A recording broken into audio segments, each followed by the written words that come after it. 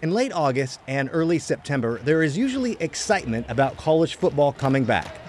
But judging by the number of empty seats at the Ducks and Beavers' first two home games, some fans are staying away. Autzen seats 54,000 and is averaging about 42,000 a game in a stadium accustomed to sellout crowds. Reser seats over 45,000 and is averaging about 27,000 fans. At the University of Oregon Athletics Department, Nick Kruger offered a couple of reasons for the smaller crowds.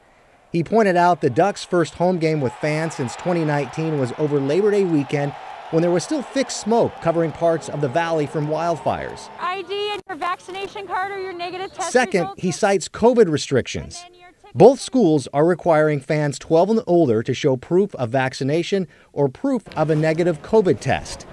U of O and Oregon State agree some fans still might not be ready to be around thousands of people. I think there's an understanding from some fans that they're not willing to attend games and provide proof of vaccination or proof of a negative test. Another reason for a smaller crowd at Reser Stadium in Corvallis, at least for the first game against Hawaii, was a late 8 o'clock kickoff.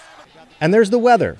This past Saturday in their shutout win against Idaho, fans stayed away because of the rainy forecast. The same could be said for the smaller crowd at Autzen for the game against Stony Brook. There is reason to flock to Autzen. The Ducks now rank third in the country in the AP poll, their highest ranking since 2014. The Beavers are off to their best start in 6 seasons. Both teams are hopeful the Roar will return with students moving onto campus this week. Just in time for the Ducks to open Pac-12 play at home against Arizona, the Beavers will play at home next on October 2nd against Washington. We want to beat the Huskies with students in attendance. Joe Ranieri, KGW News.